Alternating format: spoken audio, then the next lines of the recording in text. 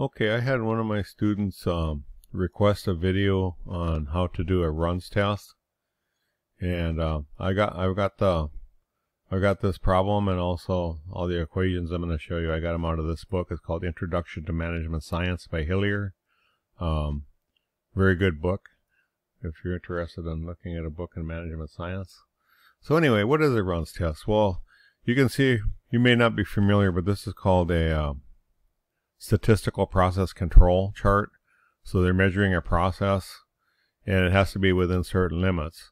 So normally if it goes too low, you adjust the machine. If it goes too high, you adjust the machine.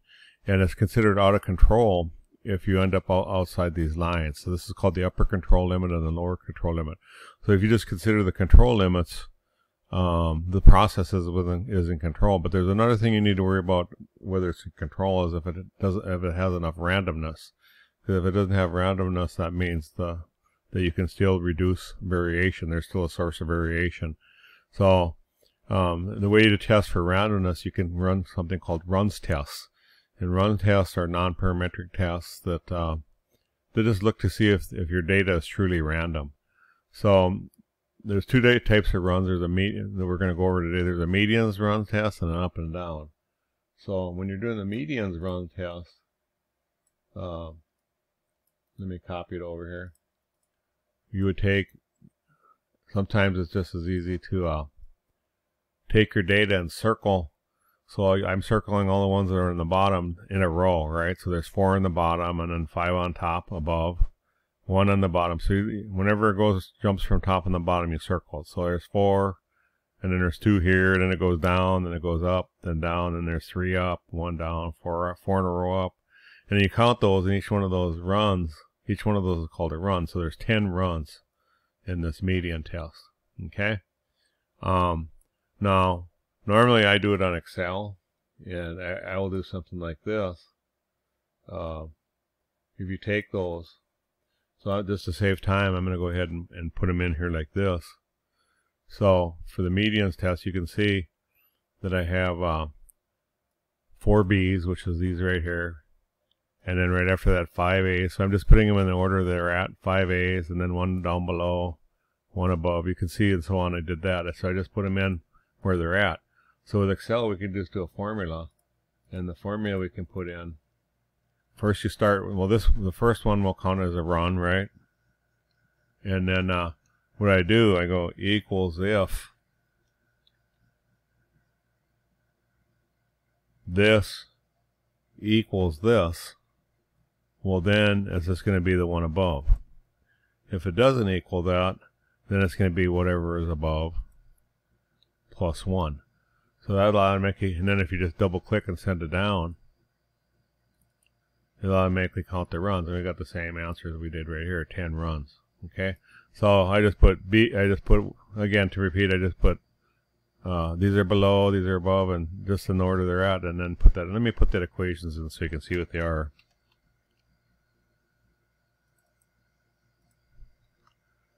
Okay, so that doesn't have a formula because you start with a 1, and then you just repeat that formula down, and it counts. That finally counts the runs.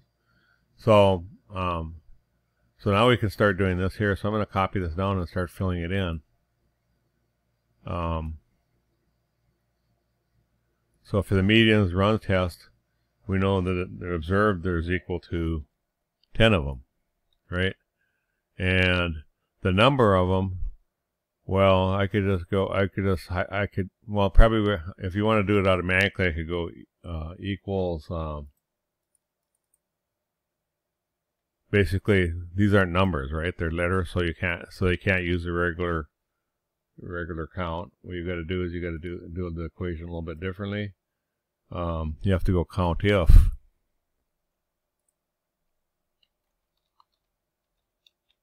And you're going to count this range, and you're going to count if anything's in there. So that's a wild card, right? So there's 22 observations. So then what we can do, we can use these formulas right here. And so for the expected return for a medians test is n divided by 2 plus 1. So I'm going to go in here, I'm going to go equals 2n divided by 2 plus 1. So that's the expected returns. And the standard deviation is the square root of n minus 1 over 4, because this is the formula for the medians test. So I'm going to go equals the square root. And of course, you want to keep the whole numerator all together. So I'm going to do another parenthesis for the numerator. And it's going to be n minus 1. Close the numerator and then divide by 4 in the denominator and close your square root. So then you have the standard deviation. So, and then finally you can calculate the z. And I have the formula for that. Let me copy it in here. And the z score is r minus, this looks very complicated, but you see this right here, n divided by 2 plus 1 is actually the median. Expected return of the median.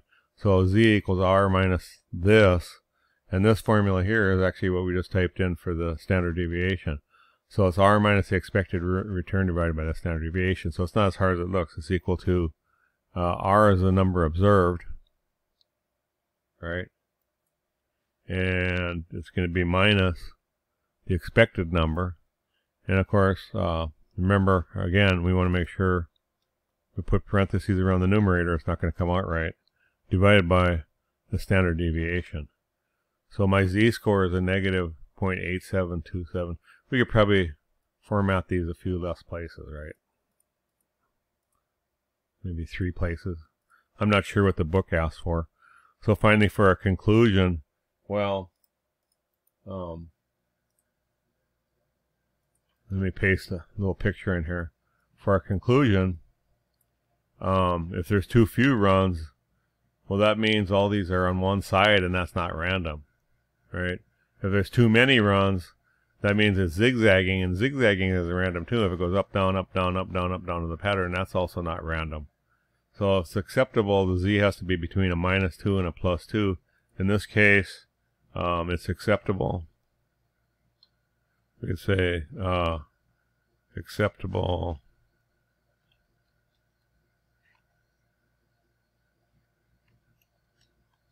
number of runs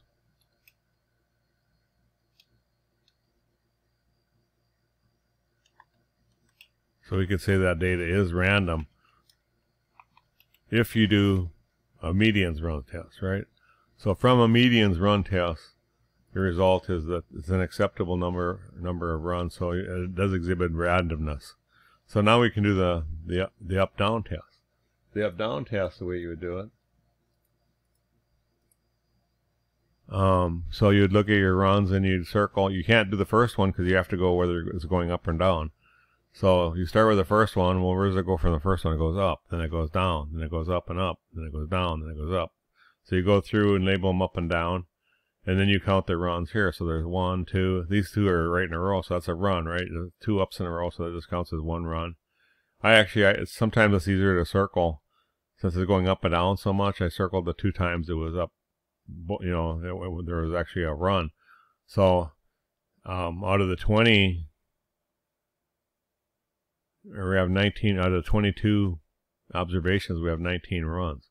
So how would you do that with the up-down test? Let me put it here. Okay. So I actually I highlighted the 2 yellow ones just so you can see. Maybe move this out of the way. And so I do the same thing. I start with 1. Basically, I copy this formula to save some work. I'll copy both of these. Let me hit escape. I'm going to copy both these formulas. And I put it in here. And it's doing the same thing. It's looking to see if these are different. And you can see that change from up to down. And if you double click again, and what happened? Should have been 19. I know I did. This first one, this one counts as 1 here. And then we can copy this formula up. And it's 19. Sorry, I started at the wrong spot. You got to start there. Okay. So So now we're going to do the same thing. We have to calculate. So we can go here and go the observed is equal to 19. And n in this case, n is equal to count if. And the range is going to be this many. And then again, use the asterisk wildcard. But we've got to add one because remember we didn't have the first one. So again, it's 22. And the expected return is, let me move some of this out of the way here. The expected return is 2n minus 1 equals 2 times n minus 1. Now remember, we want to put the whole numerator in parentheses so it gets it in the right order of operations. And then divided by 3. Okay? And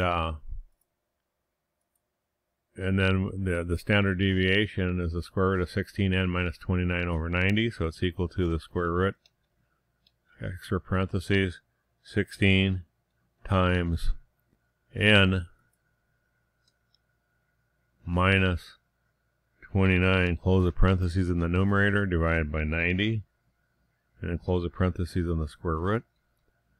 And let me make sure, it looks like it's got a mistake, hold on. 16 times n, oh, minus 29, I put 26. And this is 90. Too dark in my room, I'm clicking on the wrong keys. Okay, that looks correct. Then we calculate the z, and you can still see this is r.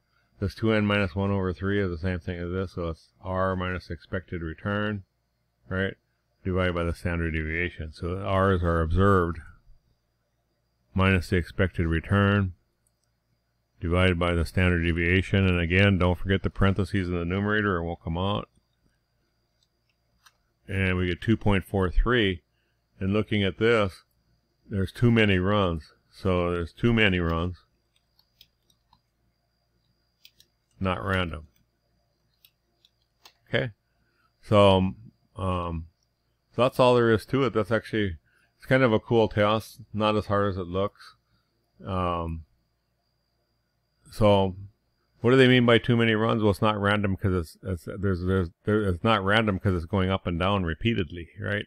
That's also, people would think, well, too many on one side is not random. Well, also it's not random if there's a pattern of it going up and down, right? So with the up and down test, we find that it's not random. With the median test, it is. So both tests come to different conclusions. All right. So if you like this video, my picture will come up. Click on my picture to subscribe. Give me a thumbs up if you like it. Give me any comments. I like to read my comments. All right. Thanks for watching.